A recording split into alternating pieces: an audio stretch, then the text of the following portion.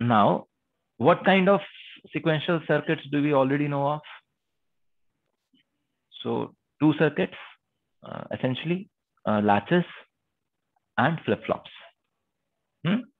Latches are level sensitive. Flip-flops are edge triggered. Just to differentiate between the latches and the flip-flops, let us look at this timing diagram. The top signal is clock. Data toggled. When did data toggle? Data toggled when the clock was high. Since data toggled then, what happened? When data toggled, latch and the clock was high, latch immediately reflected transition of data onto the output. Flip-flop, on the other hand, was edge triggered. The rising edge of the clock had already passed. So this data, this toggling of data was not recorded by the latch. Now, data toggled again.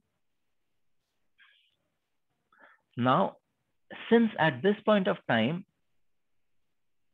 clock was low, even the latch was opaque. It was not transparent yet. When clock went high, both flop and the latch gave the right output. Right output means they reflected D on Q. Are you able to see this difference, the key difference between a latch and a flop? How level sensitive and edge triggered sequential elements are different? So can you please elaborate on this transparent and opaque? Okay, so when I use the term transparent, I mean to say that whatever comes on D, it will be transmitted on Q. And opaque means it will not be transmitted. Is it clear? So whatever appears on D will anyway be transmitted to Q, be it on a clock edge. So only on a clock edge. Maybe. Yes. So only on the clock edge, the flip-flop is transparent. You realize this? Yes, sir. Whereas the latch is transparent through the entire clock high period. Okay. Okay. That is the difference.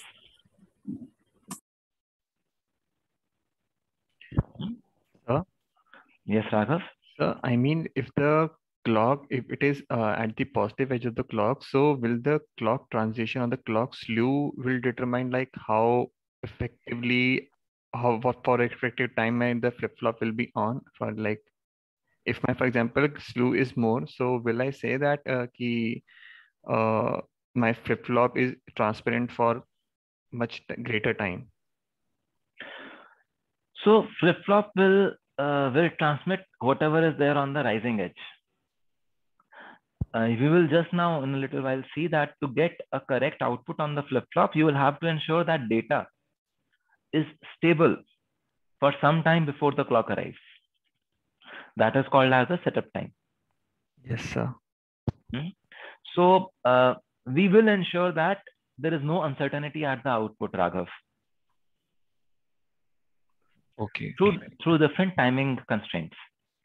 Because otherwise you're absolutely right. If the clock slew is very bad or something like that is there, then how will we ensure what data is coming at the output? So that is where we have two timings, setup and hold timings associated with the flop or a latch or anything like that. So, okay. So is it something like designers tend to prefer flip-flops over latches? दोबारा से बोलो. So do designers in general prefer flip-flop over latches? Why? So it's just a question. So I have not seen latches at many places. Even in FPGAs, there are very few latches, and most of them are flip-flops only. Yeah. See, what happens is that यही अभी जो हम spurious transitions की बात कर रहे थे ना मधुर? Yes, sir. Now let us say this intermediate D going high and low was a spurious transition. It was, see, it went high, then went low. So it was a glitch. What did the latch do?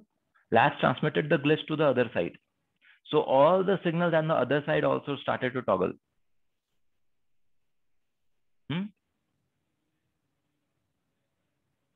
So lots of power got wasted. Yes, sir. In a flop, all that did not happen. In a flop, I said, okay, now this 1 clock period is a time for this combinational circuit to evaluate. Let it evaluate completely. Only after it has evaluated, I will sample it. So the intermediate transitions are no longer bothersome for the subsequent part of the circuit. Okay. Therefore, flip-flops are preferred at many places. Okay, sir. And sir, what about timing? Is timing also somehow better for flip-flop? And in static timing analysis, we create problems whenever we use latches. Is it something like this? So let us wait for the next lecture. We will see what is the timing overhead of flop and latch. Okay, sir. We will cover that. Okay, sir. That's a very relevant question, but we are anyway going to cover that in the next class. Let us just go step by step. Yes, sir. Rajneesh? Sir, in the timing diagram drawn below, sir, when is this latch is transparent and opaque, sir? According to this. Yeah, you tell me. Sir, according to me, when the clock is 0 and D is 0, then and when then Q is becomes 0, then here the latch must be opaque. And when the clock is 1 and this Q is 1, then it must be transparent, sir. Because according to me, sir, opaque is just reverse of transparent. So when the latch is off, then whatever is on Q must be like the opaque one, sir. So if you look at it, you will realize there is no dependence on the value on D for the yes, latch sir. to be opaque or transparent. Matlab, sir, that the latch must be off, sir. Q must be independent of D. When? For opaque. So when is it opaque? When depending upon the clock, when the latch is either on or off. When the clock is low, then this particular latch is opaque. Okay, because whatever is the value of D, it is not coming on Q. Okay, sir. And the transparent one, D will reflect on Q. Yes. When the clock was 1, then latch is transparent. So whatever D was there, it reflected on Q. Whether D was 0, whether D was 1, whatever it was, it reflected on Q.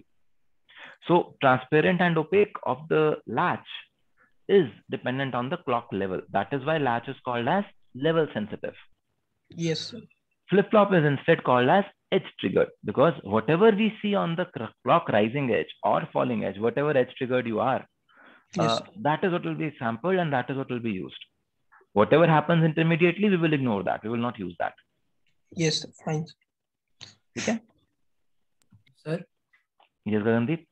Sir, if we use the latch instead of a flip-flop, sir, then won't it be that I will have only the negative edge for the evaluation for the block of combination circuit?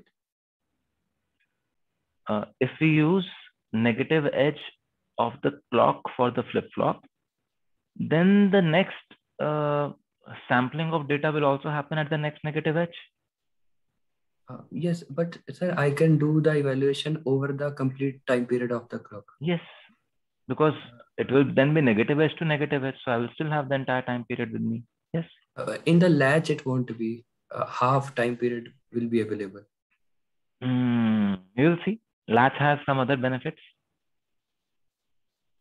There are benefits. Otherwise, I would not be telling you about it, no? Yes. Yeah. Rajni,